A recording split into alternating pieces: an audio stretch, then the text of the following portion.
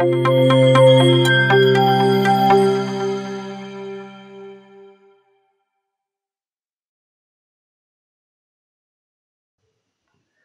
have seen how you can paint manually, stroke by stroke, but ZBrush has a special mode called Spotlight that lets you project entire image at once.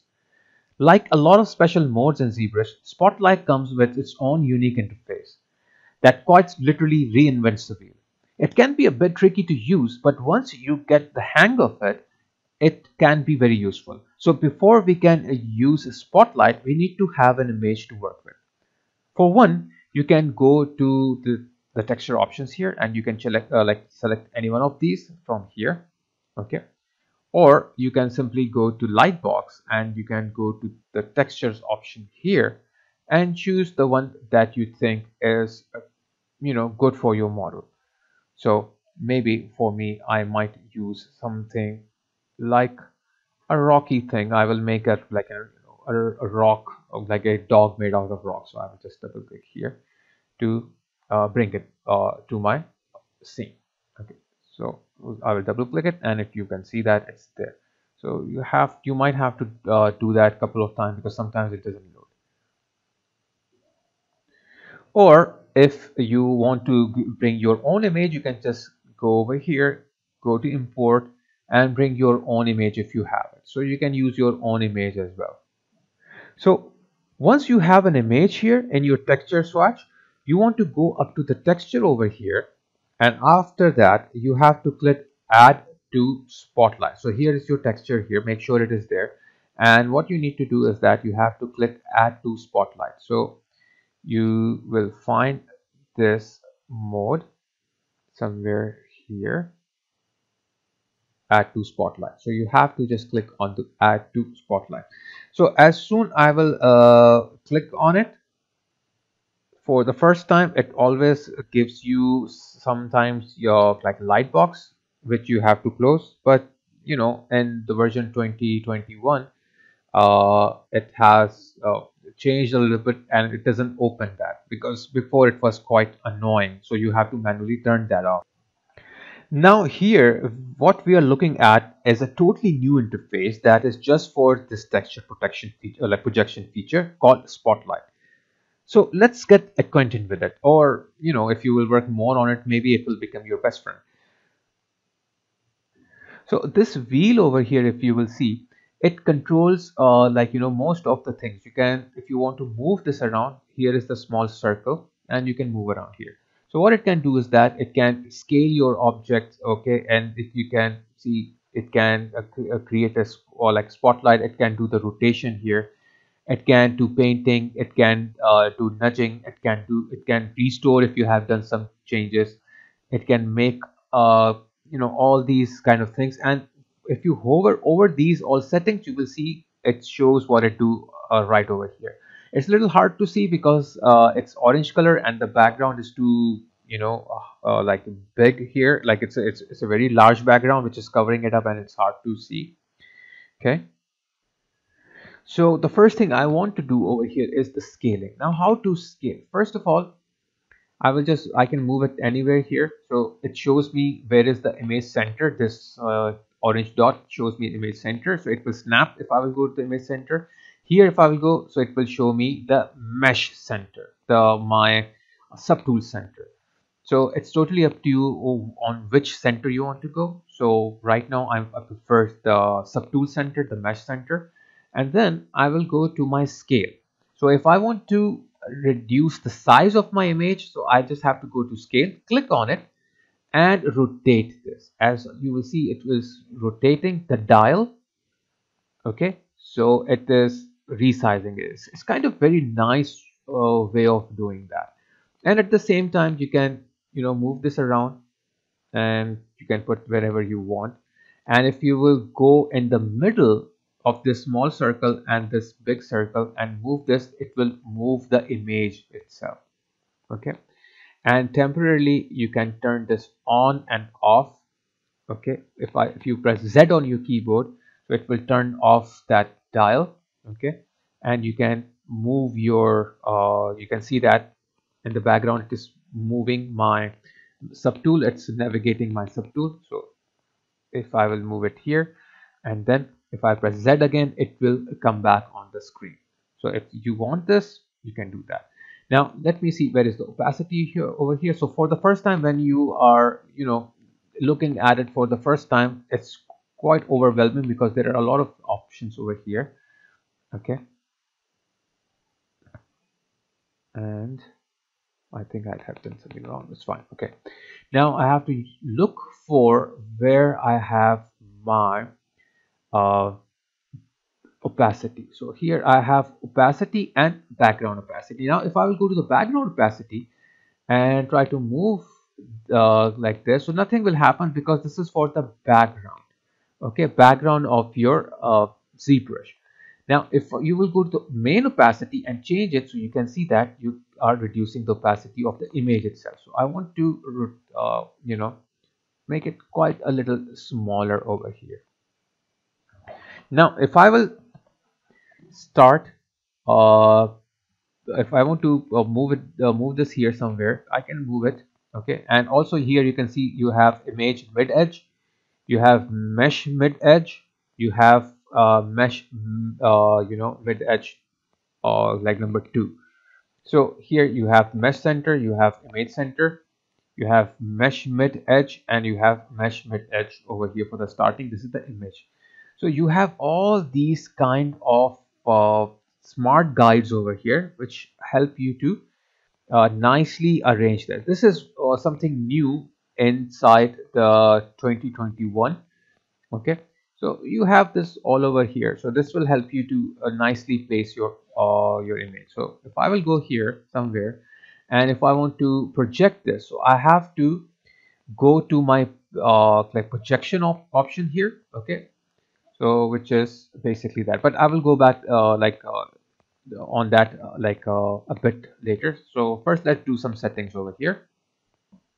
Now I want to set up this image. I have set up already the size of the image by scaling this up or down. You can do that. Also, you can rotate this. Suppose I want to rotate it in this direction or something like in this direction. You can rotate the image in that direction. Now you might have noticed if I'm in the center of my image, you can see that. And if I'm resizing this, the resizing or rotation is happening from the center relative to my this dial.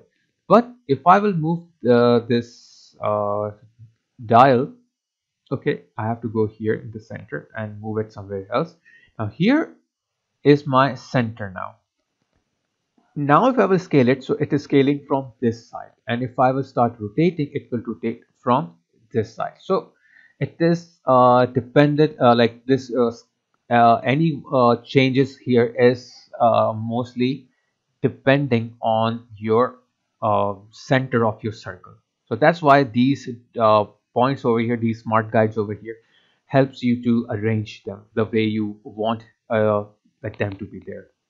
Now, before projecting this image on my character, first thing I want to do over here is nudging. So here is the nudging option. So you can see that. Just like in Photoshop, you have the puppet wrap, or you have envelope wrap, or those kind of things. It does the same thing over here. Now, what it will do is that if I will go to any part of my image, and now if I will let me double click here. So once I will double click here, and I can start now working on this one. Sorry, single click. So you have to single click on it and make sure there is this uh, orange or whatever color you have on this one. That means it is activated and you can work on. So you can change your brush size if you want, and it is too big now. So if I will now use it, let me make it bigger. I think bigger is much better. So if I will move my image, you can see it is nudging, just like you do with the puppet wrap tool or the wrap tool inside your uh, Photoshop. So what I'm doing is that I'm trying to, let me put this off the screen so that it won't disturb me. So now you can see that if I'm going to these side, I'm trying to match these stone lines to contour with the body of my dog over here. So maybe this is something that you want to do, but you have to be careful that you are not on the outside edge, because if you will move this outside edge and if you will click over here, what it will do, it will snap your circle over here. So you have to be your option spotlight over here. So you have to make sure if you are doing anything, you have to stay inside that a this uh, border of the image. Otherwise it will think like you want to snap this there. Okay, so I will not go over here. What I want to do is I have to be inside this border. So this is what I'm trying to do, the arrangement over here, and see how everything is done. So once you are ready with this, like suppose I'm ready with this and now I want to project this.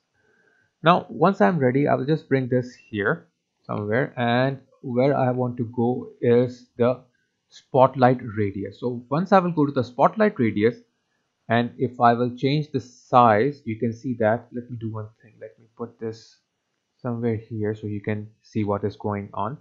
So if I'll go to spotlight radius, you can see that there is a radius appearing over here that is showing me if my spotlight radius size. Spotlight radius is the tool from which I will start projecting this image on my subtool. Okay, so it is the radius of that, it's becoming bigger or smaller. Okay, as big or smaller you want. So if you're satisfied, just you can make it as big or small. If you're satisfied, just leave your mouse and then you can click on this and change it. Okay, once you are done now if you're ready, so what you need to do is that you just have to uncheck this nudge, so you're not in the nudge option, and you have to take your brush. The shortcut for this brush, as you know, is B for brush, P for paint, A for arrow. So you will get this brush. Once you have this brush, okay, now that you have ready with your brush and your all your settings are fine over here, you have this paint option and you have to make sure your opacity is quite high over here for that. Okay, and you can see your intensity of the brush is all set up. If you can click over here and then you can click and drag and see what kind of intensity you want of your image. Okay, you can see your hue, all these different options you can click and drag and see what you want actually over here. So this is the paint option here, how you want it to be darker or lighter. So once you are satisfied everything is done and your paintbrush is there, you just press Z on your keyboard to temporarily turn it off, and then you can find your best angle and you can start painting over here. Now I'm on the lower subdivision, so I have this kind of a error coming up. So let me go to the higher subdivision level. Wait. So I have there is no subdivision, so Control D to apply 2-3 times.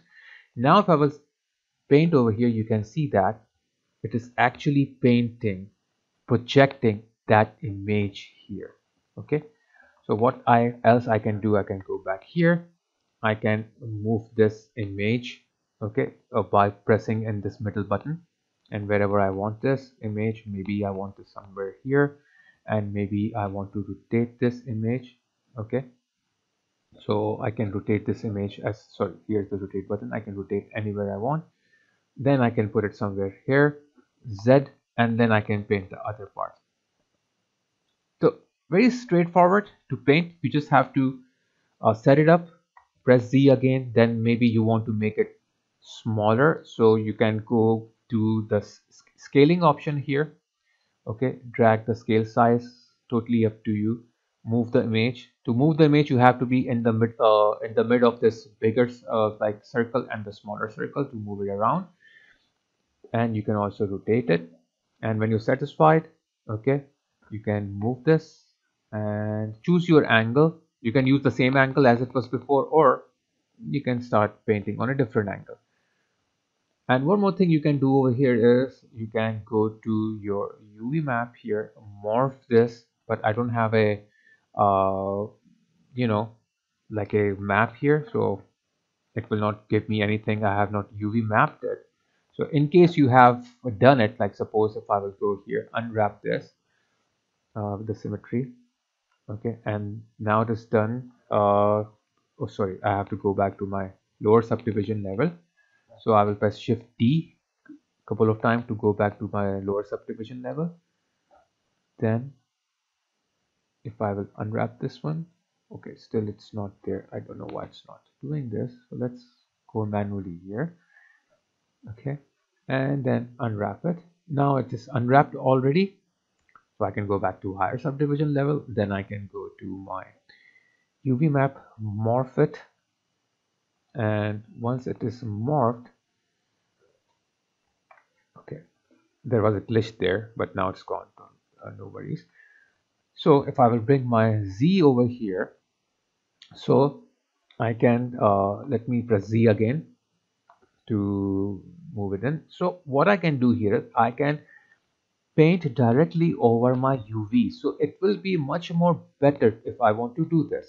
Okay, like paint over here on the flat surface instead of rotating that. So you can also uh, quickly paint with that option. Okay, now you can see that I have to move my image because the image is not on this area. So if I will try to paint, it will not paint.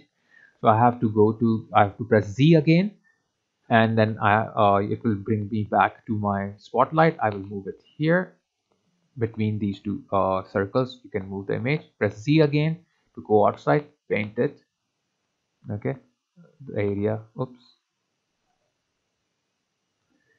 So at this stage what I can do is that I can lock my camera.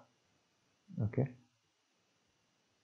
so it won't move the camera while I'm doing this.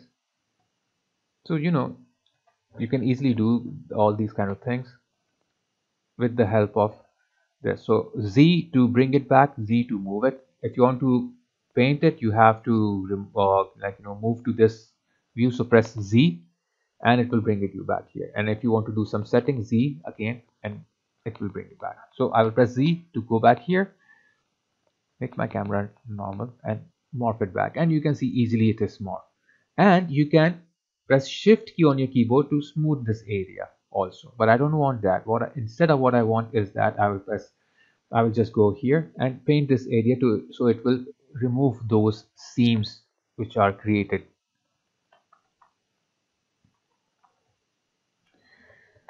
Okay, so let's go back here, or let me zoom this in a bit here, and then I will press Z over here. You can make the image bigger by clicking and dragging here, so it will do that. You can nudge and whatever you want. Now, for example, if you want another image over here, so you can still do that. You just have to go to the texture, okay, and bring some other image, or from the spotlight. It's totally up to you. And once you have this, suppose I want this one, or maybe let's bring some interesting one. Let's bring this globe.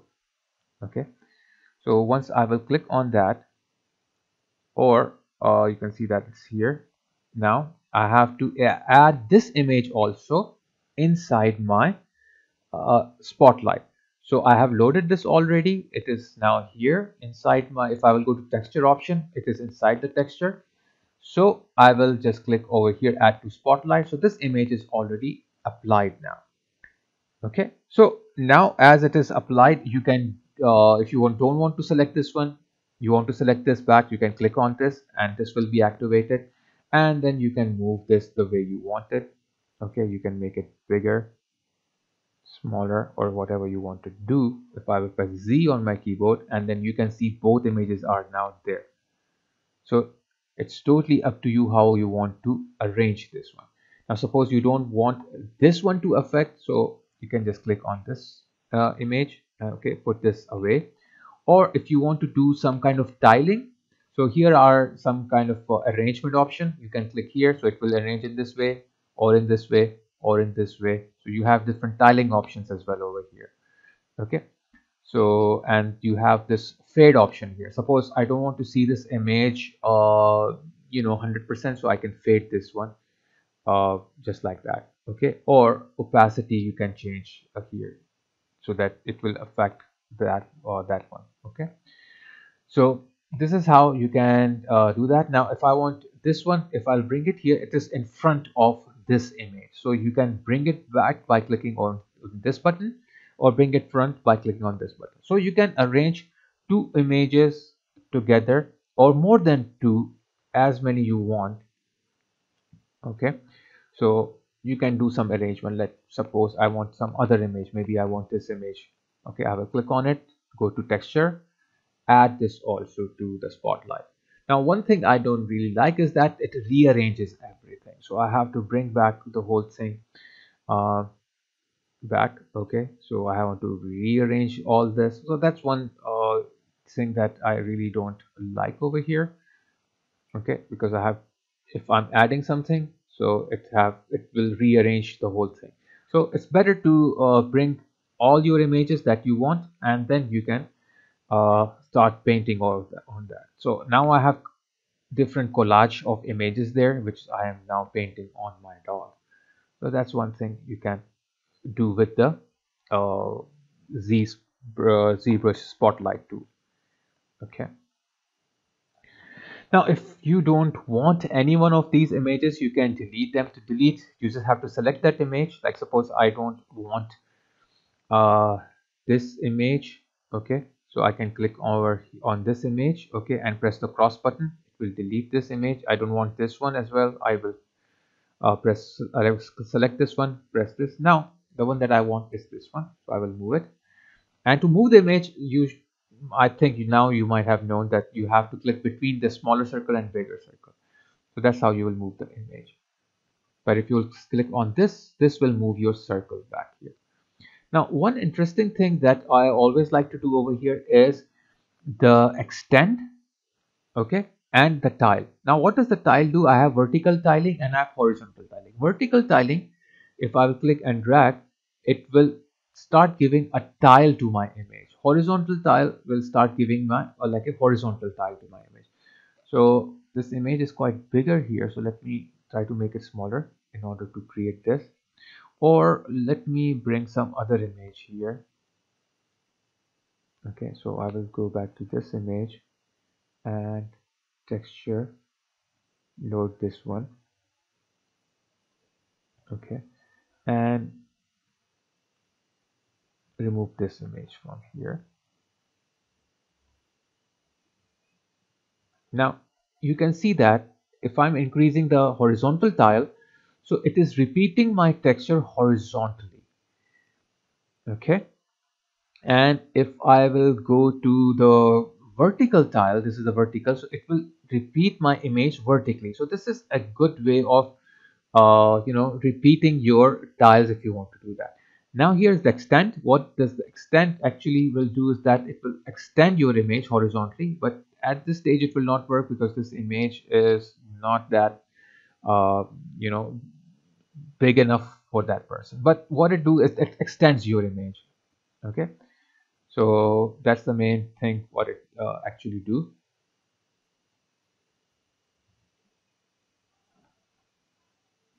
Okay, now here we have flip. You can flip it and flip vertical or horizontal. So there are a lot of different things and you can try on like these things here. Now, if you want to, if you are done with your design, okay, if you want to paint, as now I know you that you have might know that you have to press Z on your keyboard, start painting, and if you want to do some changes, Z on your keyboard to go back here. But if you want to completely exit the spotlight, press Shift and then Z, and now you are completely out of that mode, and you can start your normal sculpting over here. Okay, you can convert this into your poly paint, or you can convert this into your texture map here. So you can just press over here from new from poly paint. Okay, and it will create a texture just like this here. So I use this mod a lot. It's sort of like an advanced version of regular poly paint, but you can really place photographic detail exactly right where you want it, and then paint on it. So it's a really useful option and feature inside the ZBrush. So if you have liked this video related to the poly paint, so sorry, the spotlight, please like my video. If you have any questions, you can leave in the comment section below. And if you want to share my video, please feel free to share it with your friends. And I would love if you will share my videos on your social media accounts or give me a shout out. So it will really help me. So guys, take care of yourself till we meet for the next lesson.